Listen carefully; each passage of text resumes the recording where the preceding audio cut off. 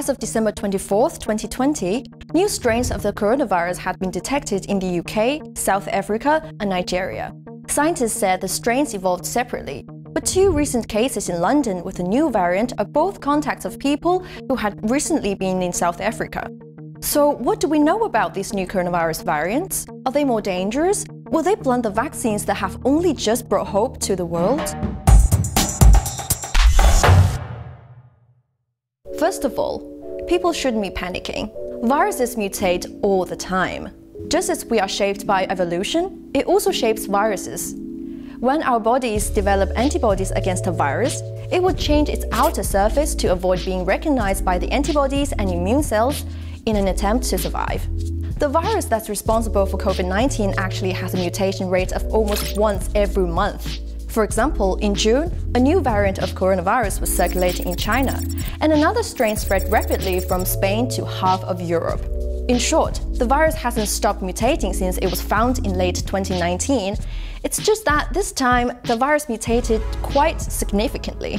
How different are these new variants to the older version of the virus that we are familiar with? The new coronavirus variants from the UK and South Africa both have a mutation called N501Y, a crucial part of the virus that it uses to infect the body's cells. The mutation was first detected in September, and by November, around a quarter of cases in London were caused by the new variant, and the number reached nearly 2/3 of cases in mid-December. So, the new variant spreads in humans fast. According to the WHO, each person carrying it is estimated to infect another 1.5 people, up from 1.1 with the original variant. UK officials have said the new variant could be up to 70% more transmissible than the original strain.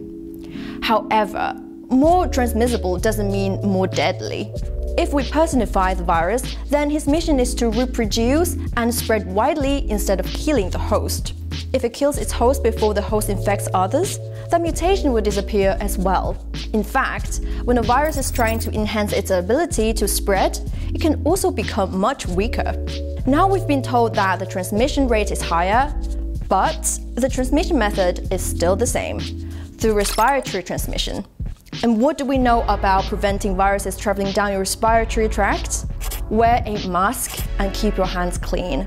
Please check out this previous AnswerBank episode on how to protect yourself from getting infected. Finally, the biggest concern that most people have: are the new strains going to make existing and rather promising vaccines less effective?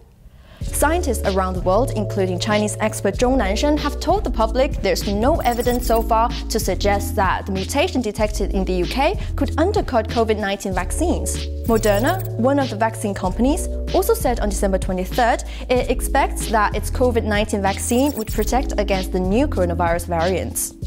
Nevertheless, we are still at an early stage with the new variants, and no one can say we are 100% safe with the vaccines currently in place. So, in order to not be infected by or spread COVID-19 and its new strains, people still need to social distance. The UK is under another lockdown, just as China's Wuhan, Italy, and many other places were earlier this year. If they can do it, so can you. That's it for today. I'm Ning. I'll see you next time.